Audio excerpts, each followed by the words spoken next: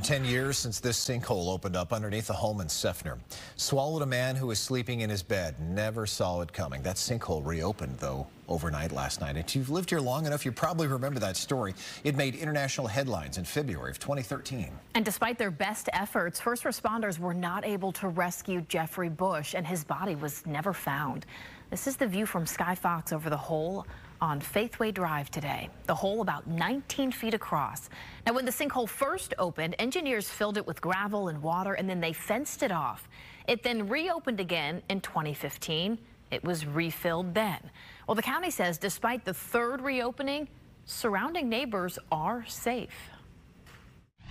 The situation kind of is a repeat of what we saw in 2015, which was kind of as it was engineered to happen if there were to be a repeat. So we have that in our favor. The system is working as designed.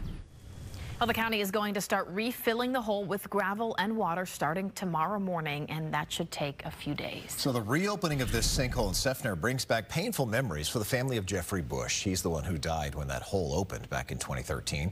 Fox 13's Aaron Mesmer is live at the scene there on Faithway Drive. Hi there, Aaron. I know you spoke with Jeffrey's brother. What do you have to say? Mark, well, first of all, he came out to this scene here, walked right up to this fence, and started crying. And it goes without saying that, you know, when something like this happens again, all of those emotions that Jeremy Bush felt a decade ago come flooding back. When this sinkhole in Seffner reopened, it also reopened all the old wounds in Jeremy Bush's heart. As soon as I heard it opened up again, all the thoughts and everything just went back through my head again. Jeremy was there 10 years ago when this very same sinkhole swallowed his brother, Jeffrey Bush, while he was asleep in bed. Jeremy's desperate rescue attempts were unsuccessful, and crews never found his brother's body. It's a memory he'll never be able to shake. I opened up the door, and there was a big hole there. His bed, dresser, and everything was gone. He was gone. I jumped in the hole immediately. Started digging because I heard him yelling for me. Jeremy, please help me. The Bush's home and two neighboring houses were demolished and the hole filled with gravel. Loved ones placed a memorial at the edge of the fenced-off property, hoping closure would come in time. But 2 years later, in 2015, it collapsed again. Jeremy can't believe it's happened once more. I live this nightmare every day. Every day. Have a hard time sleeping. It's just rough. Unfortunately, the Bush family knows this pain all too well.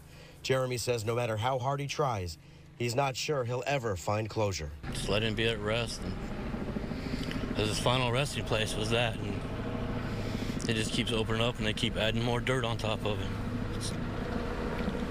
It's sad to me.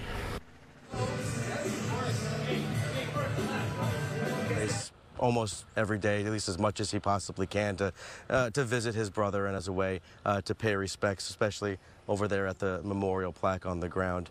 Now, Jeffrey Bush would have been 36 years old, well, was 36 years old at the time he died, Mark, and his birthday would have been 10 days from today. Just remarkable. There's nobody on the planet who can really know what he's going through, because this is so unusual. We are so sorry for him. Aaron, thanks.